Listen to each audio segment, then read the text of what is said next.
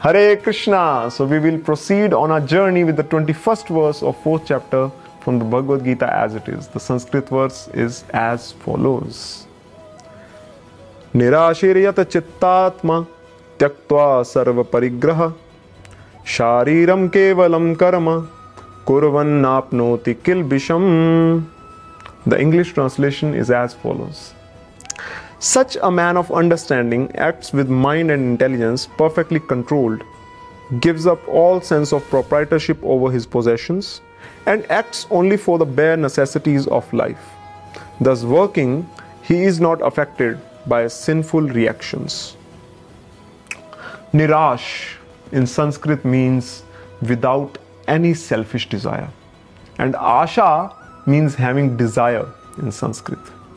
Generally we work because we have some desire, but here Krishna is saying, what is the reason for a transcendental person to work? It is Sharir Kevalam Karma.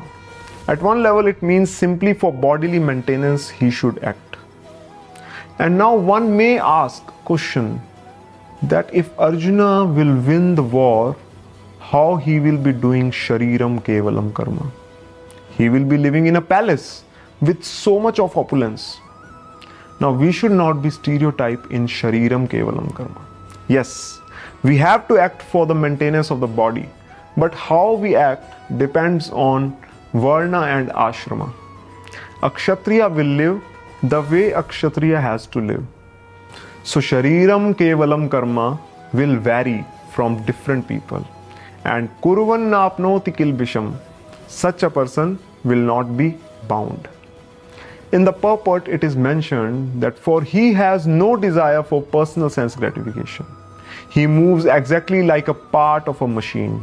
As a machine part requires oiling and cleaning for maintenance, so a Krishna conscious man maintains by his work just to remain fit for action in the transcendental loving service of the Lord. Now every example has some emphasis. Here the meaning is not about dehumanizing, but as every part in a machine works with the whole, so we also should be working with the whole. So this will happen by sinking in love with Krishna. We need to understand that we are the part of the supreme whole. Like an animal, he has no proprietorship even over his own body.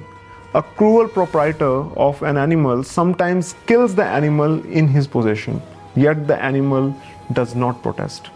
Again, the point of this analogy given in the purport is not to somebody will slaughter us, but the point is that we should be faithful, like a dog is faithful to the master. As a dog lay down his life for master.